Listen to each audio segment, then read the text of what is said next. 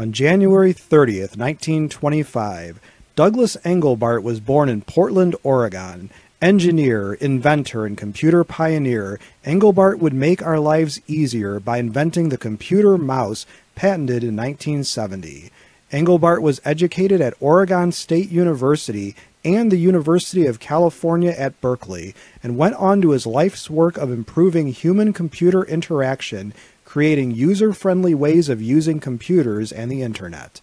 Engelbart founded the Doug Engelbart Institute and received numerous honors and awards, including the National Medal of Technology, the U.S.'s highest technology award. Incredibly, his employers at Timshare and McDonnell Douglas failed to appreciate his innovative ideas, and he retired in 1986 to found his own institute. What is your favorite computer-related innovation?